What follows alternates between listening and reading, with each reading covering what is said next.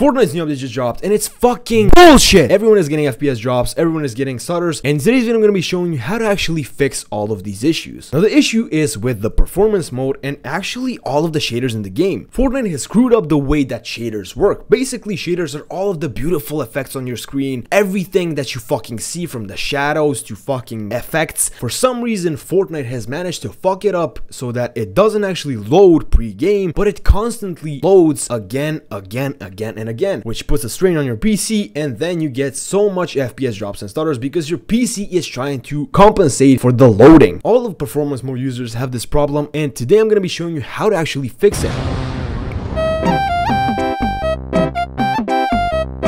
Don't use performance mode, use DirectX 12 and actually enjoy the game. Now I know you're not using DirectX because you have performance issues, FPS drops, generally don't get much FPS, but in today's video I'm going to be showing you how I managed to get a shit ton of FPS with DirectX 12. Now before we start the video, join the Discord in the description or check out riptweaks.com. That's the tweaks that we're going to be using today, but if you want a free alternative, you can check out the free tweaks channel in the Discord and get a pretty nice FPS boost. The free pack gives you more FPS, the paid packs are going to give you 10 times more FPS, so just check out riptweaks.com or join the Discord in the description. As you can see, this is the FPS that I get on the currently highest settings possible. As you can see, everything is on epic, everything is maxed out. Now this is the tool that I'm going to be using to fully optimize my PC and actually remove all of the stutters that I have in Fortnite, and at the same time boost my FPS by a lot and really just enjoy the game. So the first thing that I did is go to performance mode, hardware, and all of these settings I just optimized everything. CPU, AMD, apply. I then went over to each and every one of my PC components and optimized every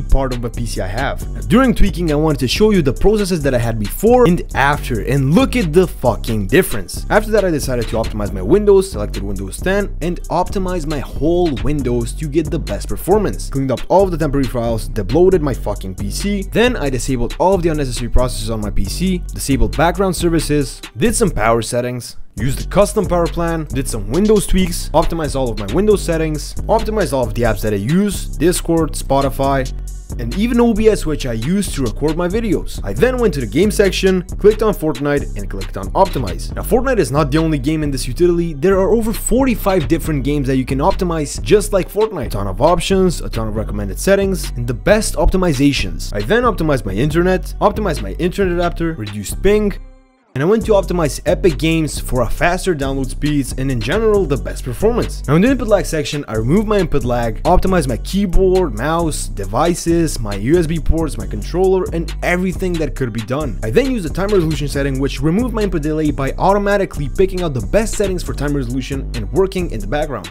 I then went to the overclocking section and followed every guide that was there just to optimize my PC for the best performance. I then went over to the BIOS option and fully optimized my BIOS by tweaking all of the hidden settings. After that finished, I went over to the RIP mode section, clicked on RIP mode, apply, and I saved myself about 300 megabytes of RAM. I then went over to the crosshair section and picked out the best crosshair for my liking to fully become a Fortnite pro. Now let's check the difference. Now as you can see, this is all of the same settings, everything is the same. Let's see the difference by using the best tweaks in the world. Now would you look at that? Look at the FPS boost that we've managed to get with only using tweaks. Oh my. That's about it. Thank you for watching the video. If you want to boost your FPS as well, riptweaks.com or join the Discord in the description.